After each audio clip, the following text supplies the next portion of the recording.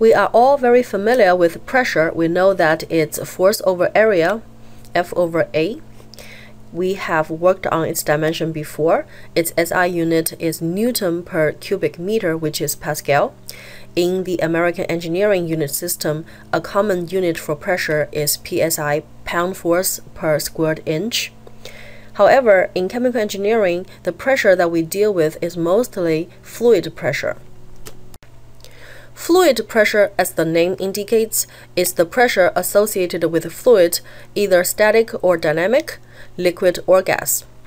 When the fluid is at rest, the pressure is called hydrostatic pressure. Here we have a container with some fluid, and the height of the fluid is h. And we want to know the pressure at the bottom of this container. And since we know that pressure equals to force over area, here there are two forces we need to consider. The weight force of the fluid, W, and whatever resultant force on top of the fluid, F. Therefore, the pressure equals to the total force F plus W over A, which equals to F over A plus W over A.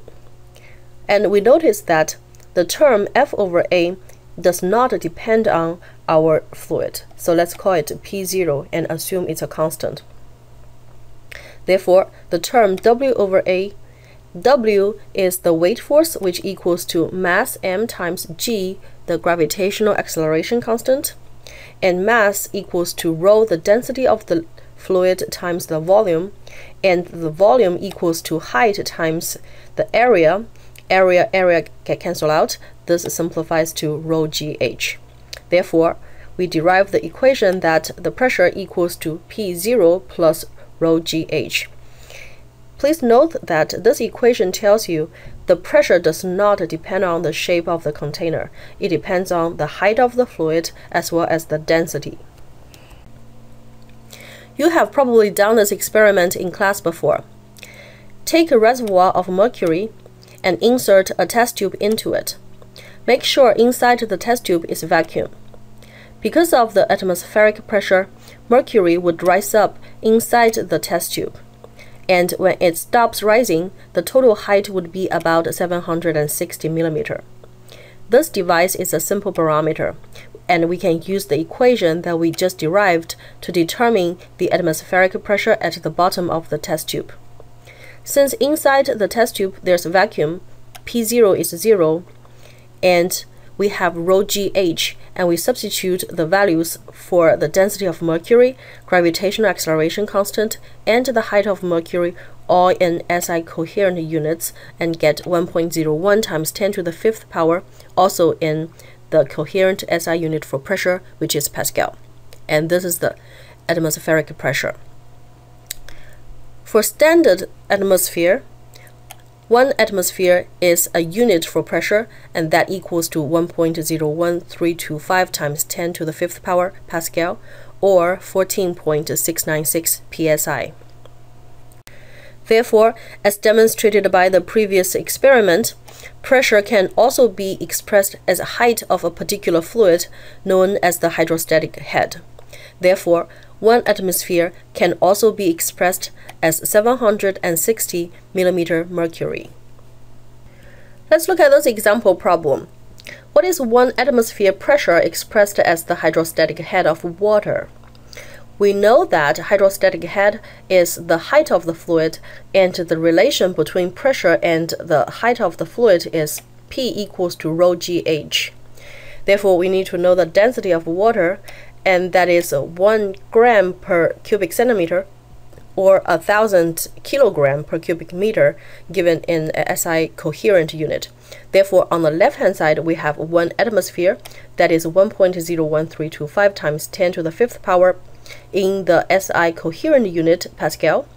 And on the right-hand side, we have the density of water and the gravitational acceleration constant times h. From here, we can solve for h to be 10.3 meter. Therefore, 1 atmosphere pressure equals to 10.3 meter water, expressed as the hydrostatic head of water.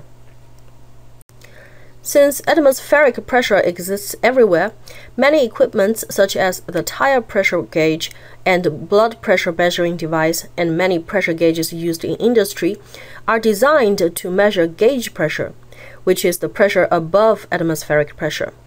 Gauge pressure equals to absolute pressure minus atmospheric pressure. If the absolute pressure is lower than the atmospheric pressure, gauge pressure is negative. And sometimes, for example, negative 20 mm mercury gauge pressure can be called 20 mm mercury vacuum. In American engineering unit system, units like PSI-A and PSI-G are used to indicate if the pressure is absolute or gauge. PSI, of course, is pound force per square inch. A manometer is a very simple device that can be used to measure pressure or pressure difference. It is a U-shaped tube containing manometer fluid with a density ρm. Two streams of different or the same fluids flow into the two arms. Sometimes one arm is open to the atmosphere or even sealed with a vacuum. There are different configurations and applications of manometers, but in general, the pressure correlation is like this. If we draw a line here, because for continuous fluid at the same level, the fluid pressure must be the same, therefore the pressure at either left or right arm is P. Based on the equation we derived earlier, from the left-hand side, P equals to P1 plus ρ1 G H1, but on the right-hand side, P also equals to P2 plus ρ2 G H2 plus ρm G times the difference in the height H1 minus H2. Therefore, we can cancel out P and derive the relation between P1 and P2. If both fluids are gases, because the density of gas is considerably small when compared to the density of the manometer fluid, therefore, the contributions from ρ1 and ρ2 can be negligible, and the relation simplifies to this. Let's look at this example problem. There's a mercury manometer with one end sealed with vacuum, and it is used on a pipe during which the gas is being pulled by a vacuum pump. We need to determine the pressure P1 as absolute pressure and gauge pressure in the unit of PSI. You probably see that there's an easy way to solve this problem, but for practice purpose, let's still use the pressure correlation. First, we need the density of mercury given in the SI coherent unit. And let's convert the 28 mm into meter as well.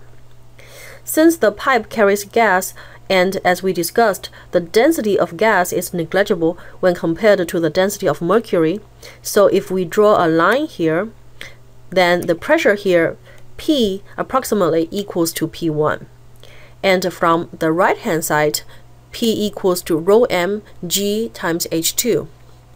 And we substitute the values for all of them.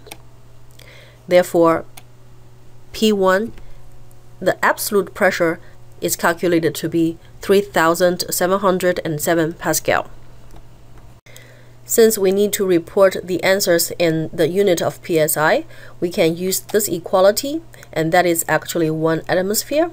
From here, we can set up our unit conversion equation, cancel out Pascal. Therefore, P1, the absolute pressure is 0.54 psi. And since gauge pressure equals to absolute pressure minus atmospheric pressure, and atmospheric pressure given in psi is 14.696 psi, therefore P1 expressed as gauge pressure is negative 14 psi. And those are the answers. Alternatively, you might notice right away that P1 can be expressed as the hydrostatic head of mercury, which is 28 mm mercury. And we know that 1 atmosphere equals to 14.696 psi, but it also can be expressed as the hydrostatic head of mercury, which is 760 millimeter mercury. Therefore, from this equality, we can set up our unit conversion equation, cancel out millimeter mercury, and get the absolute pressure for P1, 0.54 psi. And then, following the same procedure, we can calculate the gauge pressure, which is again negative 14 psi. Same answer.